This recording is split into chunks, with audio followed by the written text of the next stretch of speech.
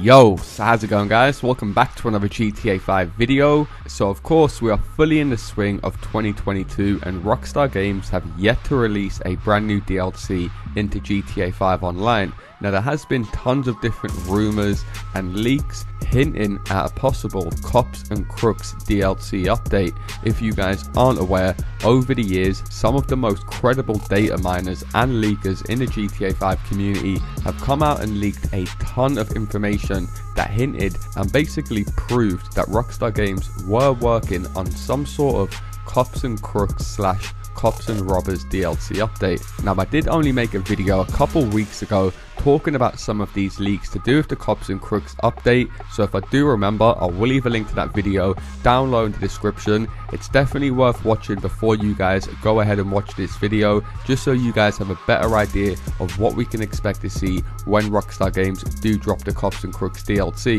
And that's exactly what we're going to be talking about in today's video. Everything we know so far hinting towards a Cops and Crooks DLC, as well as some information on the potential vehicles we could be receiving with this DLC, coming straight from some of the most credible leakers in the GTA 5 community. So as always, if you guys do appreciate the heads up and me keeping you up to date with all of the latest GTA 5 news, all I ask is you return the favor with a like down below, and if you guys are new around here, feel free to subscribe as I do post daily GTA 5 videos. With that being said, let's get into the video. Okay, so quickly, if you guys have absolutely no idea what I'm talking about when I mention a Cops and Crooks DLC, Rockstar Games have basically planned a few years ago to release a DLC based around Cops and Crooks in free mode, so not an adversary mode. Now what I do find quite funny is I made a video, like I said, about 8 days ago talking about the potential Cops and Crooks DLC,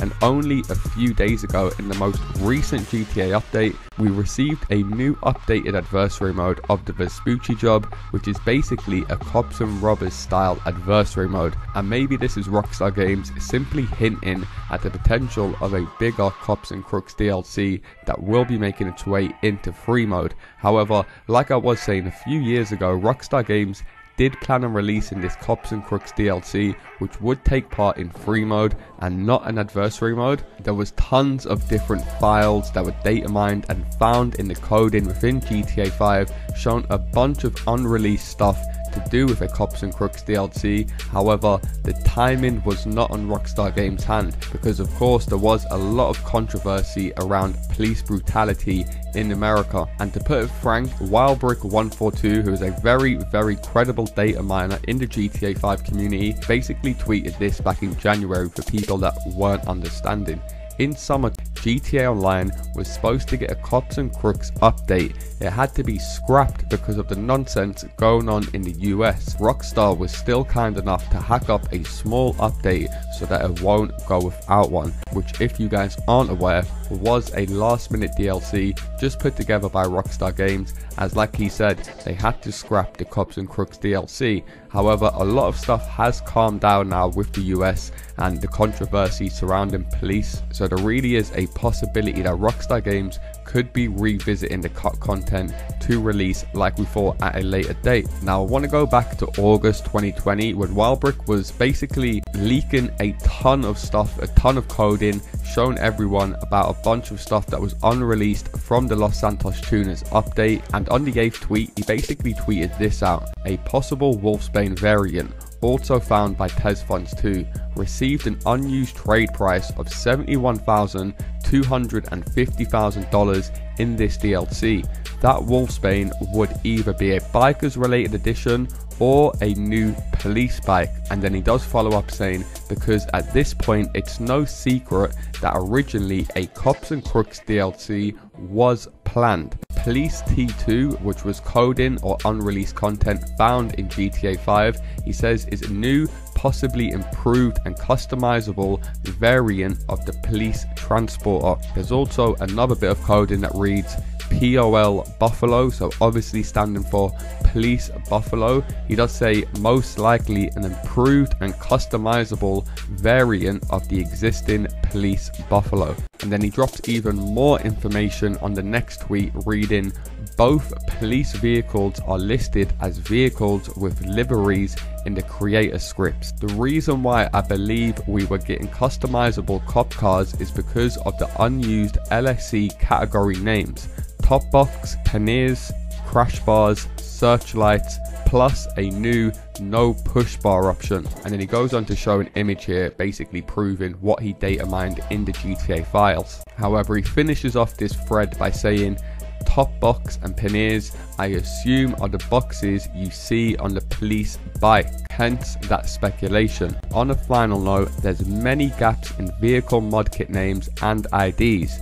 This many gaps is very unusual and highly indicative of cop vehicles. Make with that as you will. He then goes on to show another image, obviously just proving that he did data mine all these files, clearly showing that we was going to be receiving customizable police vehicles. Now, the one question we do have is, since Rockstar Games cut the Cops and Crooks content back in 2020, we have received a few more updates, obviously influencing more of the Crooks lifestyle in GTA 5. So I think it is perfect timing for Rockstar Games to drop a DLC like this, where people could take up a different role in free mode, and of course with the potential of unlocking other customizable police vehicles. I think it will split the community equally, in half the players wanting to take up roles as cops and the other side want to take up crooks. Leave a comment down below and let me know, what would you guys prefer to be, a cop or a crook? However, just as you guys thought I was done with the leaks talking about a Cops and Crooks DLC from Wildbrick, he actually follows up with a 12th out of 11th tweet out of this thread. So he didn't mean to actually go in more about potential cop cars in a DLC. However, it reads this: well then, missed this before, there's 8 to 9 skipped IDs for the SSASA, that was a bit of a tongue twister, web pages. 209 debatable, 211 to 215, 218 to 220, no other website is missing IDs, bar Warstock, but it does it every DLC. Possibly Cops and Crooks cop cars were sold there. Perfectly coincides with the mod kit gaps too. So it looks like when Rockstar Games originally planned to release the Cops and Crooks DLC, they planned to release all of the vehicles on the Warstock cash and carry website, which obviously does make sense considering they would be different style of vehicles and obviously weaponized. And leave a comment down below, let me know what style of police vehicles would you guys like to see Rockstar Games introduce into GTA 5 if they were to release the Cops and Crooks DLC next. Now, talking about when we can expect to see it, Rockstar Games already tweeted out that we will be receiving $100,000 for every week for the next 6 weeks. So we can expect to see it dropping around the end of June. June 29th, June 30th is looking like the most likely date. However, if we do get any more information by then, I will be sure to keep you guys up to date. So make sure you guys do click the little bell so you do keep notified every time I do post a brand new video. However, that is going to do it from me, guys. If you guys are still watching to this point, then you probably have enjoyed the video. So all I ask is you return the favor with a like down below, and I will be sure to keep you guys up to date if we do hear any new information to do with any upcoming DLCs. Thanks a lot for watching, guys, and I'll see you in my next video. Peace!